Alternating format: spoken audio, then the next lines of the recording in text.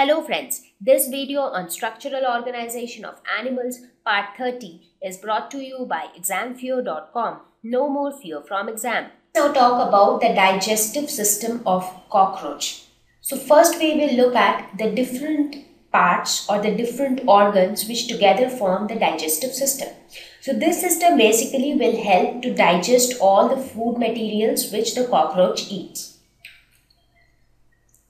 So for that, first let us know what is the type of nutrition for cockroach. The cockroach are omnivorous, that is they feed on both plants as well as animals. So they are like human beings which eat both plants and animals with holozoic nutrition. Holozoic nutrition means intake of solid food. So they take solid food. For example, they can feed on hair, they can feed on small insects, they can also feed on some like cooked food particles. So it feeds on these kind of holozoic food, that is solid food. Now talking about the digestive system, broadly the digestive system is classified into three parts. Now whenever I talk about the digestive system, I'm basically talking about the digestive tract, right? What is the digestive tract? Digestive tract is also known as gut or alimentary canal. So these are different names of the digestive tract.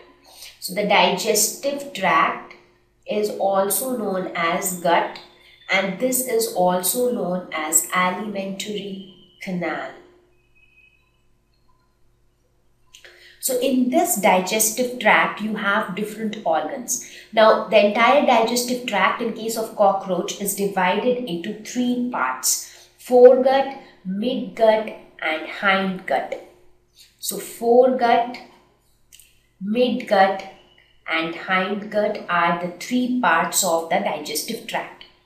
Now, what are the organs that together form the foregut? Foregut means something which is lying on the former end. So on the starting end. That is foregut. So foregut includes mouth, pharynx, esophagus, crop, and gizzard. So these are the organs which together form the foregut. So your mouth starts from here, right?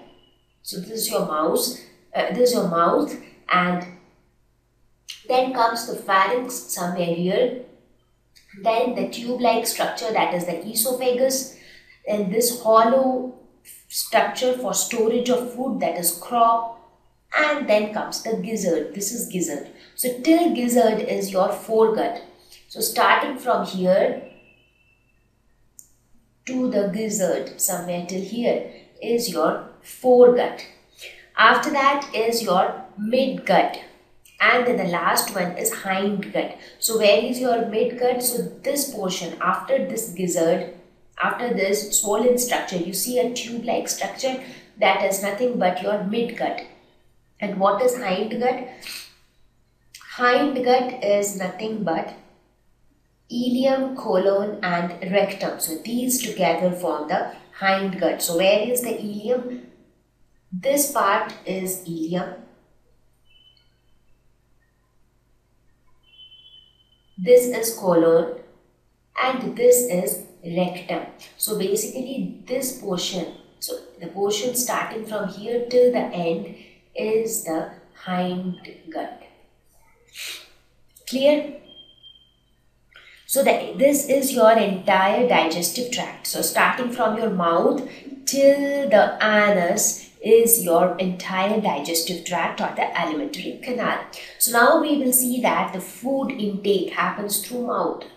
So food is taken inside through mouth, and the waste materials or the undigested food is given out through the anus. Now we have to look at the entire process in between these two. What happens between mouth and anus? How is the food digested? So as it is very clear from the picture that the alimentary canal in case of cockroach is quite long. So lengthwise it is quite long, and that is why it is distinctly divided into foregut, midgut, and hindgut. So now we will talk about each of these parts and their function in detail. So let us start our discussion with mouth. So mouth is that part through which the food enters into the body. So that is mouth. So now once the food enters into the mouth, where does it go? It goes to the pharynx. So where is pharynx? Pharynx is somewhere here. So this is the pharynx, which is a very short muscular tube, and it enables the swallowing of food. For example, in human beings also, in our body also, we have a pharynx. And because of the presence of the pharynx, we are able to swallow the food.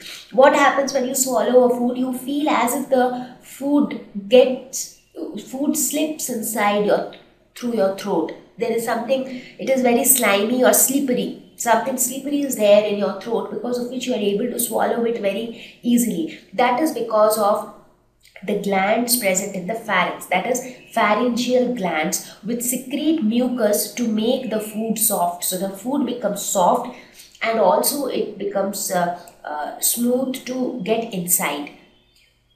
This entire foregut is lined by cuticle, that is a waxy layer to prevent loss of water. So this is about the pharynx. Now, why is the pharynx muscular in nature? It is because of this muscular nature that it is able to move the food downwards. Because if there are muscles present in the pharynx, those muscular contraction and expansion will help in the movement of the food downward. Next part is esophagus. Esophagus is nothing but the food pipe. So this is your pharynx, a very small portion, and then later the tube-like structure is nothing but esophagus. So this is the food pipe. Its function is simple. It carries the food to crop. Crop is the next organ. So basically it acts as a medium to carry the food. Next part is crop. So crop is nothing but this swollen structure which is present towards the end of the esophagus. So it is a sac-like structure. It is the largest part of alimentary canal. So if you look at the picture itself, you see pharynx is only this much portion. Esophagus again is only this much portion. But if you look at crop, it is like it occupies a lot of portion of the digestive tract. So it is the largest part of the alimentary canal. What is its function? It is the temporary food storage area. Now, when the cockroach is eating food, so maybe it is eating a lot of food altogether. So all that food needs to be stored somewhere, because the exact process of digestion, that process happens only in the intestine. Now, we do not want all the food to get into the intestine at once, because then it will be difficult for the intestine to digest the food. So we want the foods to be stored somewhere temporarily, so that as and when needed, some amount of it can be sent to the intestine for digestion and absorption. So crop is nothing but that temporary food storage area. So it also ensures better mixing of food. That is, when we eat food, for example, forget about a cockroach, think of a human being. What happens when we eat food? The food is like quite solid, right? So what do? As soon as we put it inside our mouth, we start chewing it with our teeth. So basically we want to grind it. We want to break it into smaller pieces. Then we swallow it. So when it passes through the pharynx, the pharyngeal glands secrete mucus, which makes the food even more soft. Now this soft food then gets inside our stomach. Then so many enzymes act on it, and the process of digestion starts taking place. Similarly, in this case, the food which the cockroach eats, it needs to be broken down into simpler substances. It needs to be into a simpler form. So that is what is facilitated in each and every part. So in crop also, it ensures better mixing of food, so that the food is well mixed and it is in a simpler form. What happens after crop? It gets into the gizzard. Gizzard is a highly muscular structure. So this is this structure which you see here, this one. This is gizzard. So it helps in grinding the food with the help of highly chitinous teeth present on the inner wall. Now if you compare a cockroach with a human being, in human beings we have teeth present inside our mouth. So the grinding of the food happens in the mouth itself. But in case of cockroach, there is nothing like that. So no grinding happens with the help of teeth. So that grinding job takes place in the gizzard, because inside the gizzard, teeth are present which are made up of chitin. Chitin makes them strong and rigid. So it helps in filtering food with the help of sieve-like structure present below the teeth. So if you look at the structure of gizzard, they have teeth to grind the food. Now below the teeth, they also have a sieve-like structure, that is a net-like structure, something like this, which have small pores. So it helps in filtering the food as well.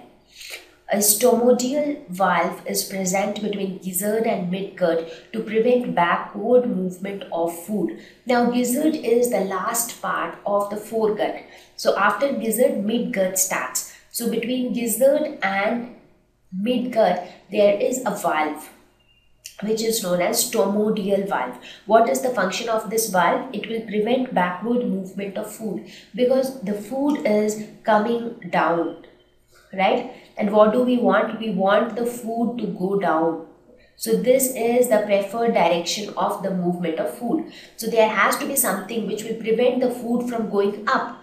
So that is why we have a valve here which prevents the food from moving backward. That is, the food should not move from gizzard to crop and then to esophagus. So that will create a problem, right? Because till now the food has not reached that particular area where actual process of digestion will take place. So let us see what happens after the food passes through the gizzard. So after this, it enters into the midgut. So midgut is the main site of digestion and absorption. So let us now talk about the midgut. So this is the main site of digestion and absorption.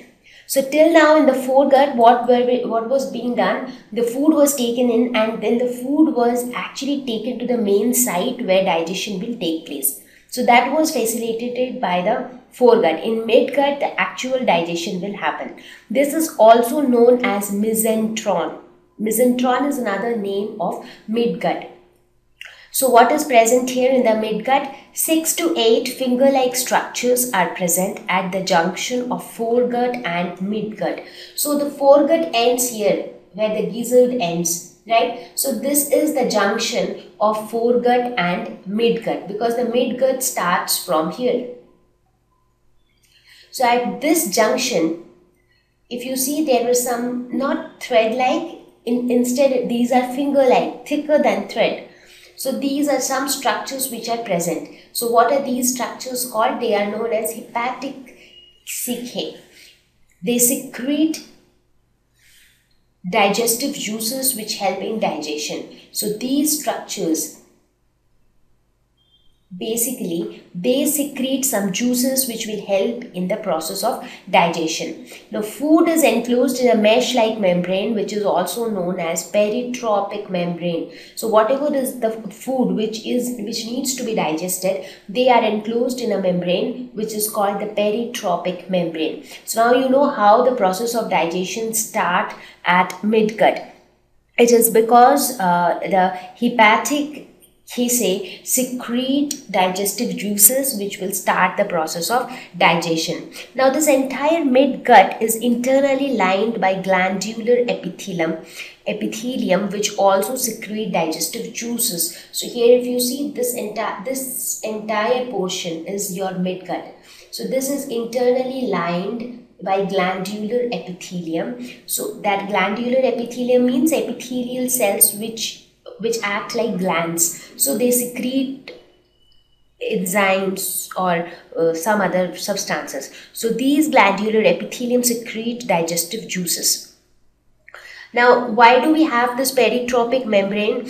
Because the peritropic membrane prevents or protects the wall of midgut from hard food particles. Let us suppose these are the food particles. Now, if these food particles directly come into the midgut, they might, if there is something very hard in these food particles, they might strike to the wall of the midgut and it can harm the midgut. So these are enclosed in a membrane. This membrane is known as peritropic membrane. So now the peritropic membrane will prevent the food particles from directly interacting with the wall of the midgut. Okay, so let us now talk about hind gut. Now hind gut starts from here. So this onwards starts the hind gut. Now, if you look at the junction between hind gut and midgut, this is the junction. Here again, you see some thread-like structures present. So these are nothing but Malpighian tubules, which are present here. So what are these Malpighian tubules? These are filament-like structures. So here you can see they are quite thin, almost like a thread. So there are a ring of 100 to 150 filaments present. So many filaments are present at this junction. So what is the purpose of this hind gut? Removal of excretory products from hemolymph. So now in case of cockroach belongs to arthropoda. So they have hemolymph. So they have open circulatory system. I mean the blood is not within the blood vessels. So as a result, blood is scattered everywhere, and blood and lymph get mixed up, and that is why the liquid is called hemolymph. So these Malpighian tubules will try to remove the excretory products from the hemolymph. Now comparing the hind gut with the midgut, hind gut is wider than the midgut. Midgut is narrower. A muscular sphincter is present to prevent the entry of undigested food from hind gut to midgut. So where do you have this muscular sphincter? Somewhere here. So here you also have a sphincter which will not allow the substances to move from hind gut to midgut. Now talking about the hind gut again, you have three parts. The uppermost part is the ilium. So this uppermost part is ilium. The next part is colon. And the last one is rectum. So these are the three parts of hind gut. So basically midgut will help in the process of digestion and absorption of the digested food. Now not all the food will get digested. Some amount of food will remain undigested. So what will happen to that undigested food? It will go to the hind gut, and from hind gut it will pass through ilium, colon and rectum, and finally it will be excreted out through the anus. So this is how the entire process of digestion. So as I said, they have three parts: ilium, colon and rectum. So ilium is nothing but a short narrow tube. Colon is a highly coiled tube. So if you see, this is a coiled structure. And rectum, it opens to the exterior through anus. So these are the things which I have already explained you. Thank you. Please visit www.examfear.com to watch more videos, attempt free online test, get free study material, find tutors and mentors. Thank you once again.